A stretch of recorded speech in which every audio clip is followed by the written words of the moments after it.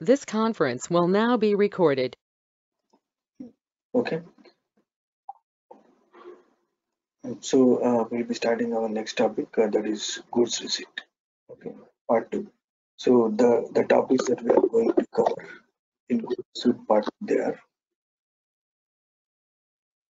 we will see return delivery for goods receipt. Okay.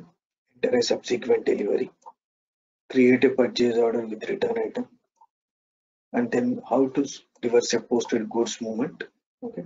Manually set the delivery completed indicator during goods receipt entry. Okay. Circumstances in which the final indicator is automatically set when posting a good receipt. Okay. Prerequisite for shelf life expiration date check and good receipt function during shelf life expiration date. So these are the ones we will cover. Okay. So first we'll start with the return delivery and subsequent delivery. Okay. So sometimes you want to send damaged or faulty materials with reference to the original delivery back to the vendor, which is called return delivery. That means the supplier initially supplies the material. So during receiving or after receiving, you observe that the material is damaged, okay, or some other problem. Okay, then what you will do is you will return the material back to the vendor, okay, which is called return delivery. Okay, you have entered goods movement from a vendor in the system with reference to a purchase order. Okay, now you determine that, for example, the incorrect material was delivered, or that the quality of the delivered material is insufficient, or some other reason. In this case, you return the material to the vendor. Okay, so which is called return delivery. Okay, return delivery can take place from unrestricted use stock, stock in quality inspection, or even from blocked stock. Okay, so but well, let's look at from the unrestricted use stock. Okay, so this is the one. So for initially you create a purchase order. Okay, you give it to the supplier. First, the supplier will supply the material. Okay, and then after that you will do the return delivery with movement type 122. Okay, and even for non-valuated GR blocked stock also you can do. Okay, so but general scenario is you receive the material against the purchase order with movement type 101, you place it into your storage location, and later on you observe some problem, then you will return it back to the vendor using movement type 122, which is called return delivery. Return delivery. This is for valuated, and for non-valuated, these are the movement types. But generally, most of the time, this is the scenario. Okay. So now we will see this in the system.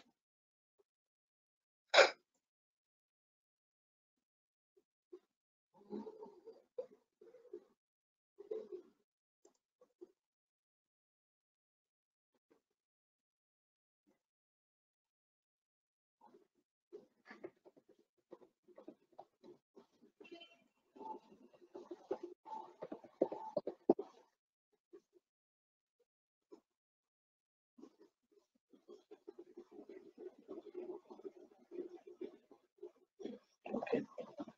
So what was the material we were using? Mohan, what was the material? I forgot.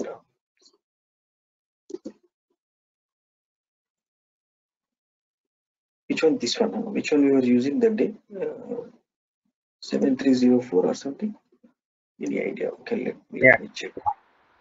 This one, 7304. Okay, let's do one thing. Let's use the existing. What is it? 7304. 7304. Okay.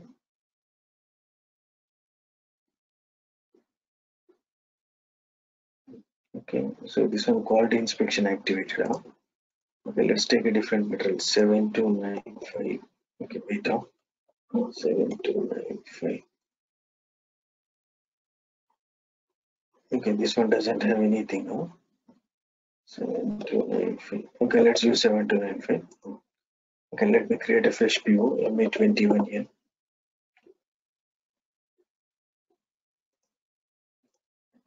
Okay, I will use this one. What is the material we decided? 7295. 7295. Let's say I want to procure 100 liter. Plant is 1710. Enter. Okay, it is asking the price. Let me enter the price. Okay, so this is my PO. I'm saving it. It's okay, everything is okay. I'm saving it. So this is a PO. Initial.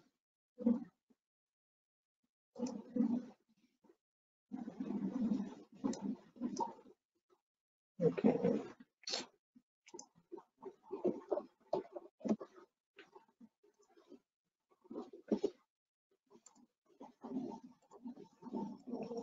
somebody change settings here, it seems.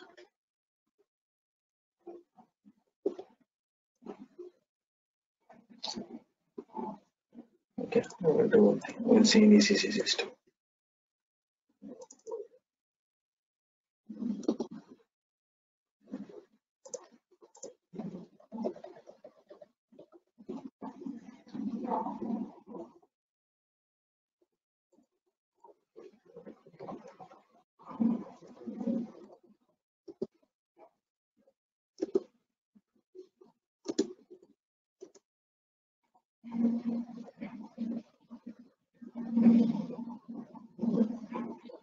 Okay, let us use this material.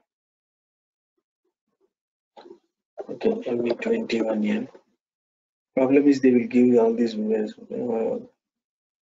systems to many people, so they will spoil the settings actually.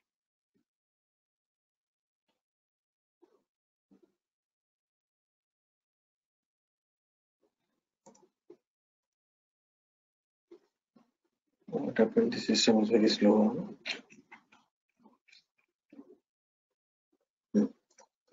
Okay, let's use this vendor. What is the material?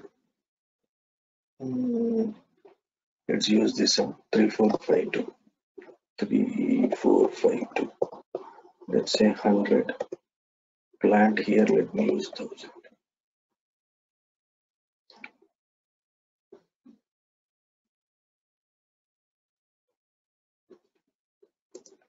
Not sure why the system is very slow.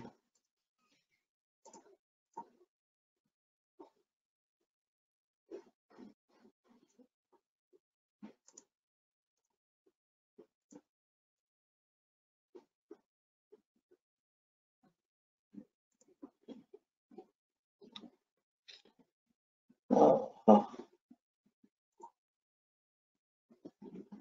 okay. Let me enter some.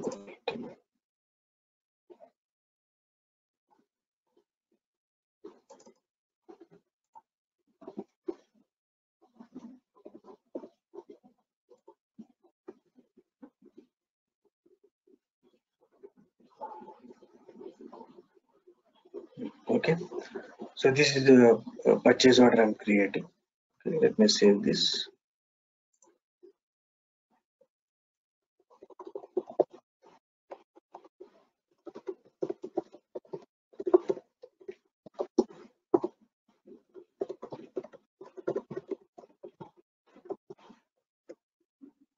System is very slow.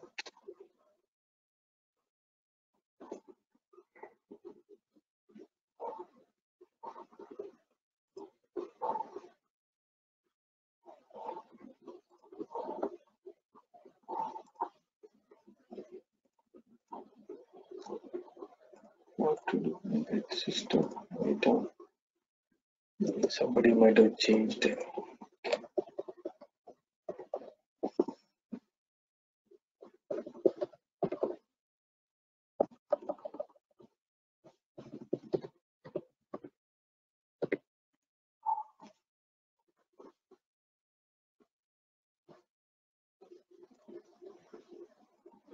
Okay, let's use the existing PV.